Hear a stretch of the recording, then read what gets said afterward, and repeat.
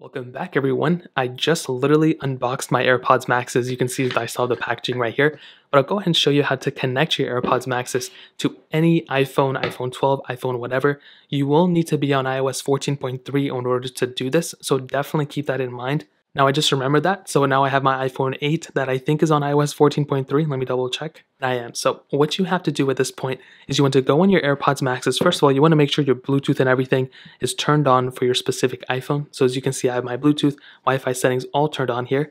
Now what you want to do on your AirPods Maxes, up top, there's a little button right here. As you can see, it's right next to this. It's not the digital crown, but it's this one right here. You want to hold that down, and while you hold it down, you'll see at the bottom, there's a little like turning light right here. Now all you have to do at this point is continue to hold that down, and you'll see that there's still like a searching light right here.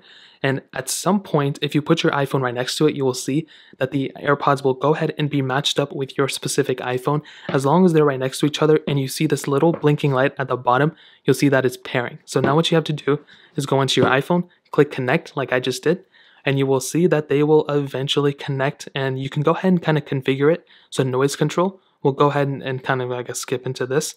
And you can set a pace here if you want to. In this case, I don't. And you can do spatial audio, which also works. So I'll go ahead and I guess keep it on. I don't know why it's being so weird right now.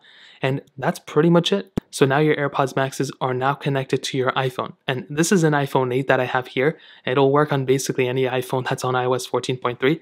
So again, the process again is very easy. Make sure your iPhone specifically is, I think it has to be updated to iOS 14.3. So if it's not working, make sure you're updated to that software. And with swipe up, make sure your Bluetooth, Wi-Fi, or just make sure your Bluetooth is on for sure.